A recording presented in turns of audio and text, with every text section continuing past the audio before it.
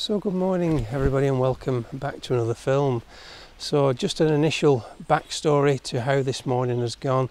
I found myself a nice, quite large patch of ancient woodland not far from where I live. It's literally where I'm standing right now talking to you.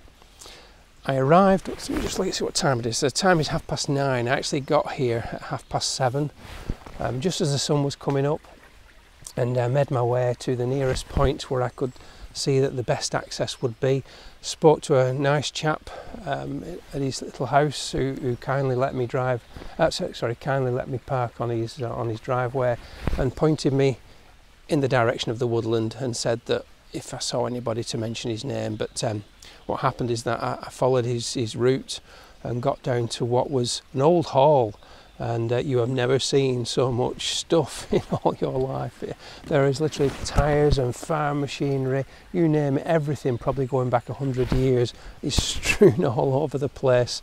Probably the wildlife is enjoying it, loads and loads of nooks and crannies for them to hide in and breed in and nest in and all the other things that they do. But as I walked through it, I was quite unnerved. It didn't feel right somehow. It felt quite unwelcoming, let's say. So I went back to the house and couldn't find anybody there, and decided to have a right good look at the maps, and there's certainly a footpath leading through that property, so I took the bit in the mouth and decided to just go for it and get through it as quickly as possible, which is where I am now. So I've got down, come through the fields, past a couple of friendly horses, and just came down the hillside here and over this little bridge behind me. And I have to say, I don't think anybody hardly ever comes down here. All the paths are in pretty poor condition. The stiles and the footbridge looks like they're about to fall down any minute, so I've certainly got this place to myself. The footpath carries on straight in front of me up here, and I'm hoping it just doesn't come out into another field and that's it, because looking at the woodland heads in that direction and also in that direction, this footpath tends to cross through a central strip, through a narrow strip, and I'm hoping I can still get into the other parts of it.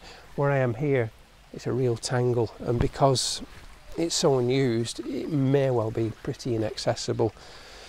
But good mix of trees. We've got alder just above me. Alder just above me. We've got there's oak, and there's actually aspen just there, and we've got elm, and we've got sycamore, and also hazel just there. So a right nice mix of different species of trees, and with a good mix of species of trees comes good ground flora and all the other nice things that we enjoy to photograph as nature photographers. So I'll get my bag now that I've managed to cross the rickety bridge and head up that way and see what I can find.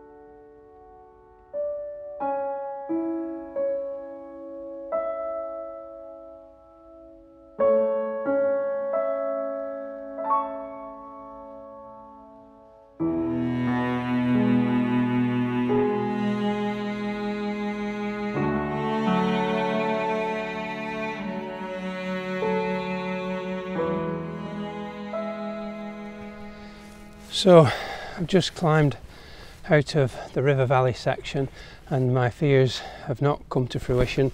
I did think, as I said, that this would peter out into just fields, but I'm pleased to report that it hasn't, and I've come to the top of the woodland here, and I can see that there's nice flat areas just behind me there, and certainly more of a gentle sloping woodland in front of me in that direction. I did get a little bit worried coming up the hill, because if you've seen in some of my earlier videos, you'll know that I've said that when you get lots of sycamore in woodland, you generally find that the ground flora, including the fungi, all tend to be fewer and far between. But as I've got to the top here, that sycamore patch has petered out. We've got areas of birch, woodland just here, and it's really nice and open, and all sorts of things in the canopy, even beech. So I'm quite excited about this. The sun's now come out and it's some lovely backlighting just over my shoulder there. So I think I'm going to probably spend the rest of the morning in this small patch just here, and hopefully we'll find somewhere that's going to be well worth coming back to. And this is often what it's like with photography. You just got to find your own little places and then just work them for as long as you can, really. Yeah, quite excited about this little spot now. I keep hearing things like sticks cracking in the distance, and I'm wondering if there's deer maybe about. I did see one in the field as I was walking to the old hall back there, but equally I could be here with other people, but certainly not seen anybody yet. Yeah, there's just something moving just over in that direction.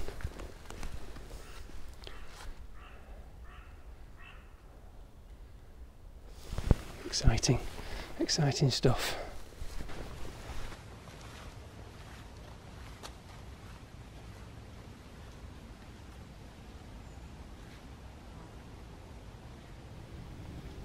So wherever you are in my part of the world, you can always hear some form of sounds of man, whether it be an aeroplane or farm traffic or roads, but this particular wood is lovely and silent, even though I can hear those things in the distance. But I was just standing here, bearing in mind that we're now heading full steam ahead into autumn, and just occasionally you can hear all around the woodland leaves falling from the trees, and as they tumble down they hit the branches, and you can hear this clicking, clacking as they fall down and then they hit the ground. And apart from the odd blue tit foraging in the canopy and the odd blackbird or robin or wren, common species, that's all there is to hear. You probably can't hear them, it's very, very faint, but it's all around me. The sound of autumn leaves. Really quite beautiful.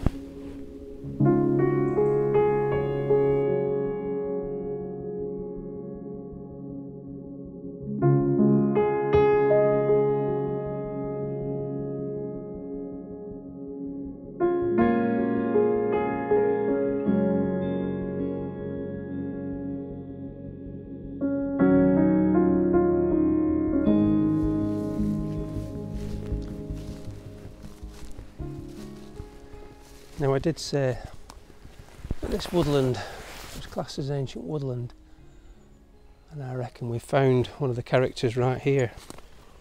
This is a silver birch, and I reckon this can be classed as a veteran tree, which generally speaking for certain species is over 150 years old.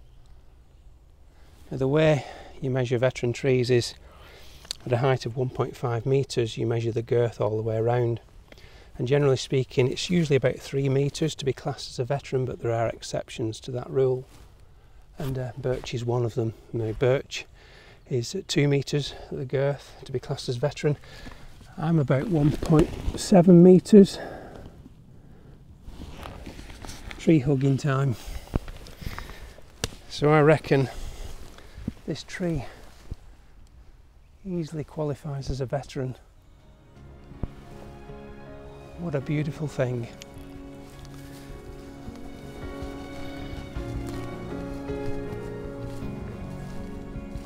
So I think I've found a potential scene. Not a macro for a change. This is going to be slightly bigger, broader, more encompassing scene, woodland scene. So I'm going to put this camera down now, put it roughly in the composition, and then just talk you through what it was that I saw as I walked down this path behind me.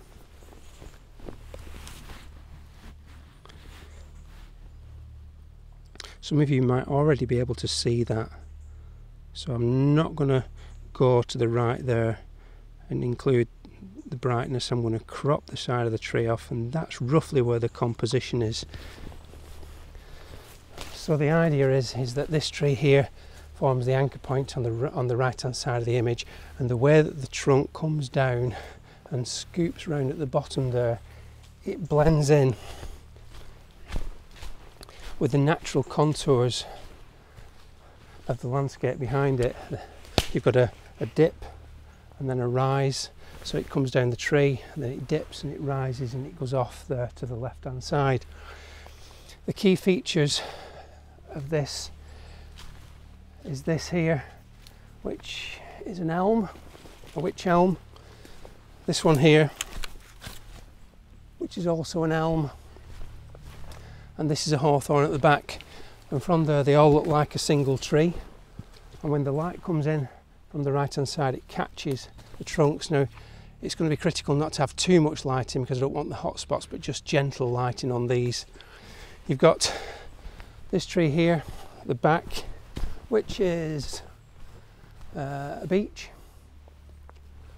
Yep, a beech, and the light catches the right hand side of that trunk, but again the perspective makes it look like these two trees, this one here, also a beech, almost together. So these two trees, the way that they fork, create a nice feature on the right hand side. And of course you've got the sweep of the bank ending at this one here, which is an elm. So I think that's quite a nice scene. I'm not 100% sure that today's the right day to do it, but it's nice to practice piecing the compositional jigsaw together. I'll get the camera out, line it up and take a quick shot of that. I think there's potential there, and it makes a change for the video, for the channel, to do something other than macro. I feel like we've been doing a lot of that of late, and whilst I'll probably go on to do a bit more of that today if I find anything, it's nice to just break it up with something of a broader scene. So get the camera out.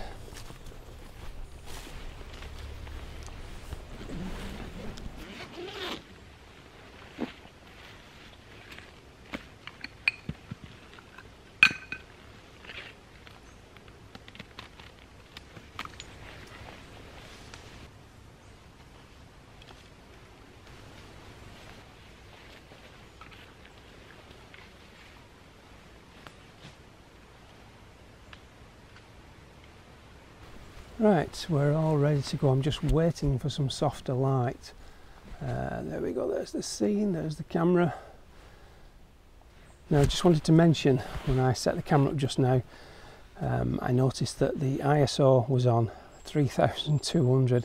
When I put my camera away, I generally don't turn it off, I just bung it straight in the bag and just leave it to auto shut down.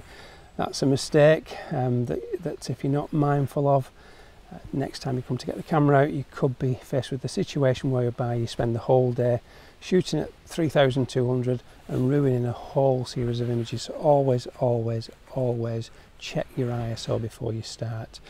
I've wound it back down to 100 because I'm on a tripod, and I've also got really still conditions, so 100 is perfect.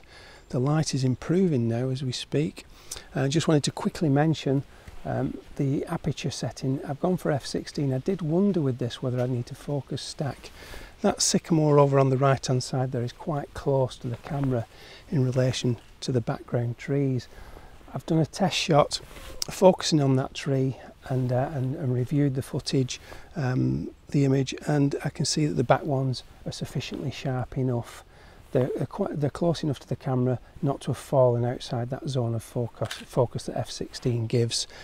So I'm going to wait here a few minutes and choose my moment carefully and take the shot when the light's just right.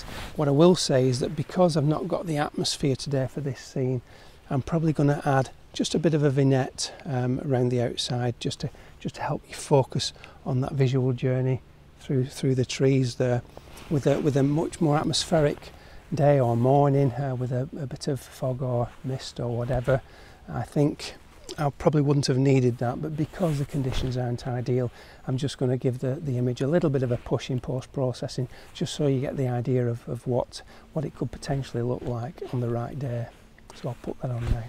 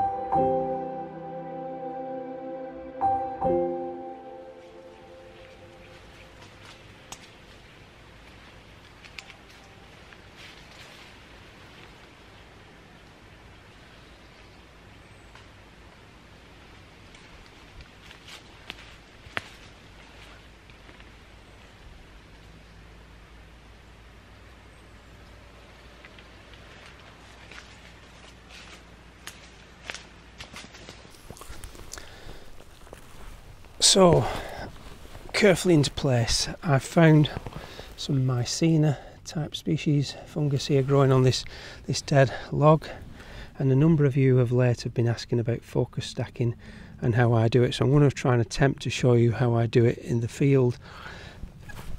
I was drawn to these because it's a lovely group. You've got 3 small mushrooms and then a taller one on the left hand side. Now it's alright for the purpose of this demonstration, but ordinarily I will be looking for a group in better condition. These have got little bits missing at the top, so I've moved the camera as far around to the left hand side as possible to try and eliminate that so it's not too obvious in the final shot.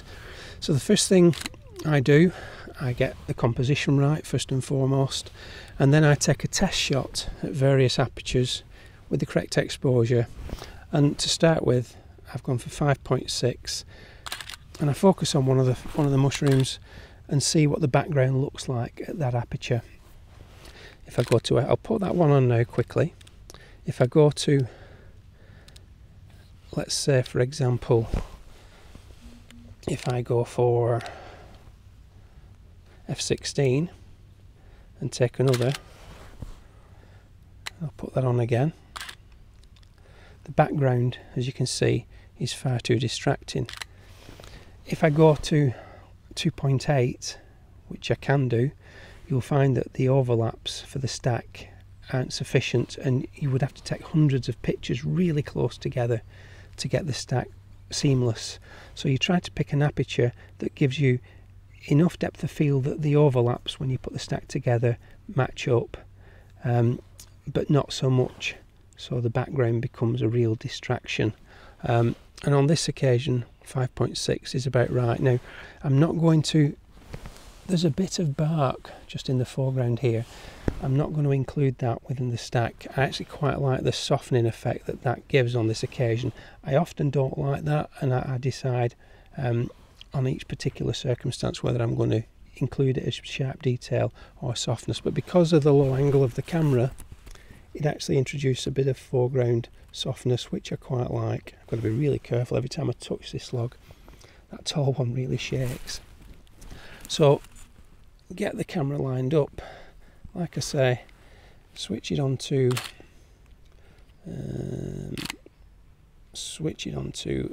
f5.6. In fact, I'm going to go for f6.7 just to give me that little bit more of a safety net.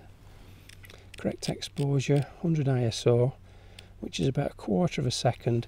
Now where I'm going to focus first of all is the very front edge of this mushroom down here, one of the little ones on the bottom lower left hand side. Move the focusing point on the LCD screen over to that particular one and focus on the front edge of the cap. You've got to be careful that the light remains consistent throughout this exercise, and also that you don't knock the camera so the stitch is seamless. So that's the first one taken. Now I'm looking at the subject and trying to decide how much I need to include. So I think what I'm going to do is, just for safety, I'm going to go to the top of the taller of the mushrooms, right to the top of the tip of the cap,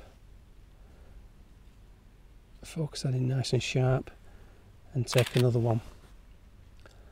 That's probably covered the whole of the mushroom, but what I am going to do is I'm going to include the stems. So if I go to the base of the stem, sharpen that up,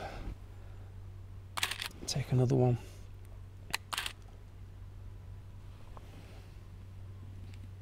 and that's really probably all it needs.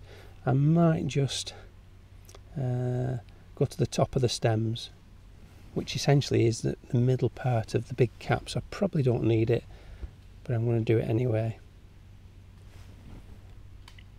So that's a whole series taken, ready for stacking in Photoshop. I'll probably make another little video about that at some point, about how to lay them all together. It's quite a simple process, doesn't take very long at all, but I'll put that image on now.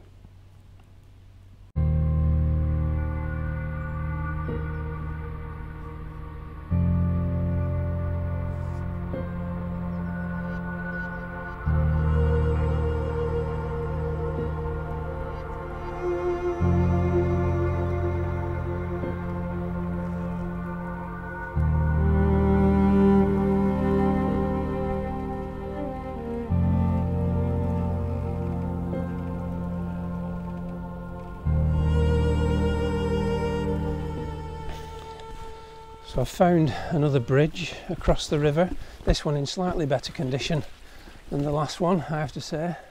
Looks much safer, but I'm going to leave it there and call it a day. So thank you all so much for watching. As always, if you've enjoyed the video, don't forget to give it a thumbs up and leave some comments below. Let me know what you think of today's shots.